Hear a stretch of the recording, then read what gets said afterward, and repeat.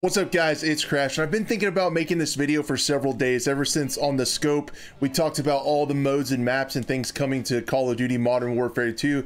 It got me to thinking, could this be spreading the studio really thin? And I started making that video, and then an article came out today as I was getting ready to push it out, talking about just that from Ralph Valve, who is definitely one of the most credible leakers or insiders for Call of Duty Modern Warfare in this development cycle. He's been spot on with everything from when dates are going to be to how long the trailers are going to be and stuff like that. So he put out an article talking about crunch time and some of the same rumors and rumblings that we heard from DICE when it came to Battlefield 2042. So I wanted to make this video. I just have a few things to look at on the screen and share with you guys, and then I really wanted to make this video to hear from you and what you guys think of all this, where you stand on Call of Duty Modern Warfare 2, where you're at with Battlefield and everything in general, with some of the AAA FPSs out there. So let's go ahead and frame this up. If you guys already caught the discussion we talked about on the live show with the maps and modes already, I'll time tag stuff below when we talk about Ralph's article. But for those of you who haven't yet, I just want to frame out and talk about some of the maps and modes, and maybe you'll get an idea why I'm a little bit worried about it. I initially want to be excited, but we've been burned so many times that you start to get like a little bit nervous when you hear about this. So it's a very ambitious title. Things like ambitious and live service are kind of like trigger words for me now. So anyway, let's look at this. This is an article from Dexerto talking about all the maps and modes, and this might give you a little bit of an idea. So one of the modes that's unlike anything we've seen before is this prisoner rescue mode. Now, personally, as a Rainbow Six Siege fan, I'm pretty excited about it. It says among the new additions is a prisoner rescue playlist. Taking heavy inspiration from Rainbow Six and CSGO, this mode splits players across attacking, defending teams. We also heard there are some gadgets that lend to this, like remote cameras, ladders, rappelling, a little bit of destruction, all the stuff like that that you normally associate with a game like Rainbow Six Siege in Call of Duty. So a really tactical game mode sounds like a lot of fun. I'm excited about it, but with all that stuff comes a lot of programming and coding. The other thing that's coming out, Knockout, that's kind of like King of the Hill. I don't think that's too big a deal. I just highlighted Gunfight coming back because I'm excited. I enjoy Gunfight. So this is the other thing I wanted to talk about. With Modern Warfare 2, Infinity Ward is set to divide maps into 3 distinct categories. 4 maps are your standard 6v6. We're used to seeing that. Battle maps are larger spaces built for more sizable lobbies akin to ground war, while large battle maps are the most expansive of them all, exclusively designed for the biggest modes to offer. We also heard from Ralph that there are going to be a lot of mechanics that they've updated, such as how things interact with water. Vehicles are going there. The funny thing is, it sounds like there's going to be more naval vehicles than are in Battlefield with this Call of Duty. They're doing a lot of stuff with vehicle mechanics, as far as when vehicles get exploded, for instance, they're supposed to be like the chassis or the husk of the vehicle is supposed to remain as cover.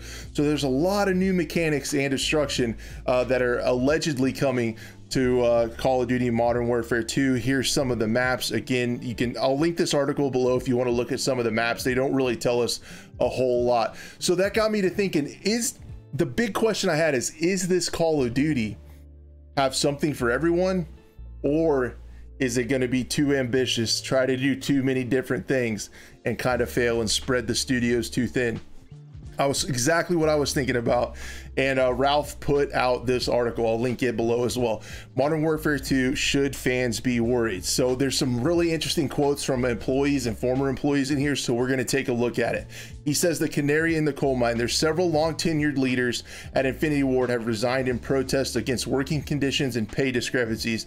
To make up for the lost talent, a high influx of employees were hired at an associate level, and others with no prior experience in the industry. So a lot of people left. They hired people in as associates, and one of them went on to tell Ralph, it felt like there was a bit of an old guard, a kind of click-driven environment where you respected what seniors wanted. It left a lot of new hires feeling disregarded and lost. We've heard much these same things on Glassdoor about DICE and EA in the development lead up to Battlefield 2042, like almost verbatim. Some of this is talked about from former developers at DICE. And then another former employee went on to say, I love the team, but I do hate how they manage people. They like to use and abuse people. A lot of talented individuals, a part of the team, and several departments will be breaking up after this game is shipped. I guess they're going to see it through, so keep that in mind. It should be a big year for Infinity Ward, but after this next title, I don't see COD doing well in general. So a lot of people, it sounds like they're going to see this project through, and then you could see a lot of turnover and people leave. We know that allegedly there's a gap in 2023 where we're not going to see a new Call of Duty title. It could be interesting after this one to see where everything shapes up. It says they've adopted a planning to crunch policy. It's a deliberate part of the development process that exhausts both high profile and lower ranking employees alike. Do you guys see what I'm saying about all these different modes? You have the siege type mode, you have gunfights, you have the 3 different sizes of maps, ground war with destruction, vehicle mechanics, new swimming, water mechanics allegedly coming, single player, multiplayer, co-op, and then you have the potential DMZ mode that's supposed to be coming out in early 2023. So that's what I'm talking about being spread too thin. On one hand, I'm excited for all the different modes and things to try out, and I'll be able to maybe look for the tactical side of Call of Duty, like that search and destroy gunfight, hostage rescue. I like that kind of stuff. With the AAA experience, the Tarkov mode could be awesome, but at the same time, like, that's a lot of new stuff to try to get if you have crunch time, if you have unstable management with different clicks and people not listening to developers, employees. We've seen how that turns out. So Call of Duty's formula has a ceiling. This kind of puts a bow on it. FPS games are boundless. You can do anything with them.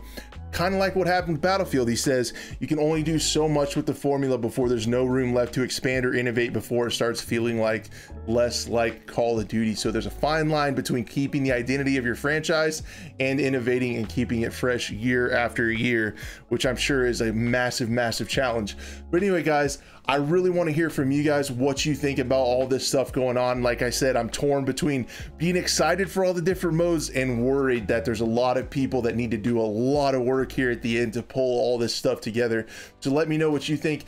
Since you made it to the end of the video, I super appreciate it. Think about subscribing if you want to come back for more FPS news. We got some really cool videos planned, and then the next live show on Monday should be a lot of fun. Thank you guys so much for watching, and we'll see you next time.